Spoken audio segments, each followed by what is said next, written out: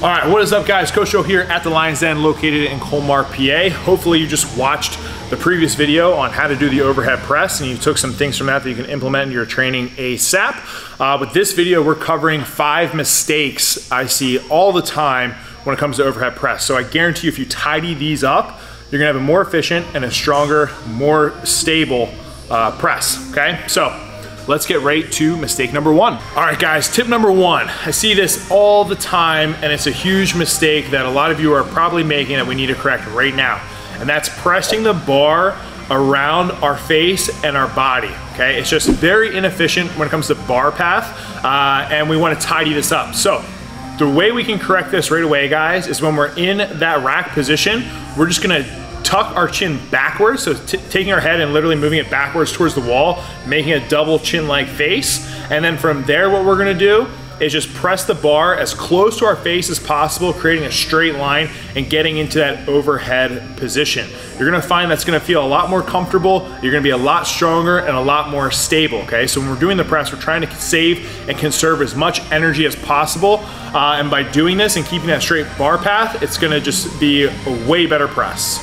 All right, so mistake number 2, similar to number 1, but there is a difference, is that we're pressing the bar out and away from us, okay? And I see this a lot, and it's something that we wanna correct just because, once again, efficiency and being stronger in the press. So, when we're doing that, all right, what this looks like is we're pressing the bar away from us, so on an angle, okay? So you guys can see that. I'm basically almost bench pressing, it's like an incline press off of my body, all right?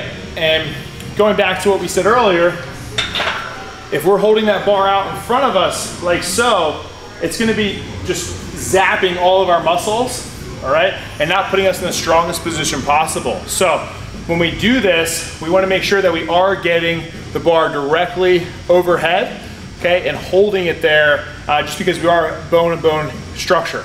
All right, so obviously get your face out of the way, but for this one, we want to stop pressing outward and press straight up. All right, mistake number 3, my friends, is not controlling the eccentric portion of the overhead press. All right, chances are you're actually probably missing out on some gains that we could be getting by controlling the overhead press eccentric. So we're up over our head, okay? What I see often is a lot of people just drop the bar straight down and they try cranking it out. So first tip is obviously control the eccentric on the way down. Okay, you're probably gonna get some gains from there because we're just controlling the weight as we're lowering it. And then also, we're being a lot more stable and under control, right? Versus when we drop it down. When we drop it down like this, chances are it can pull us forward. The bar is gonna lose bar path. So when we're up here, just bring it down under control, get reset, collect yourself, press straight back up, okay? So here and up, we don't need to be trying to bounce and get those reps all over the place and just losing stability. So stay tight, control the eccentric on the way down. And mistake number 4 is partial range of motion.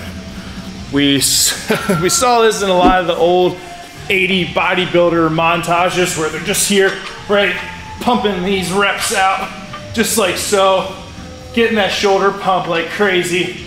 But now we know guys, okay, evidence supported, full range of motion is better. Okay, so all the way down, all the way up, all the way down, all the way up every single time.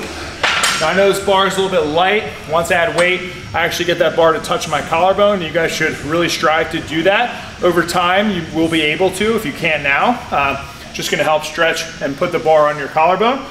But yeah, guys, there's no reason why we shouldn't be getting full range of motion on all of our lifts, okay? If you're looking for better muscular development, if you're looking to get stronger, full range of motion is hands down the best way to do that. So quit doing those partials and those like miniature machine gun reps and get that full range of motion every single time. All right, 5th and final tip is leaning too far back in the press. And I'm not gonna lie, you see this a lot in strongman, but my argument is why wouldn't you just do an incline bench press at that point, right? We're no longer being as efficient as possible.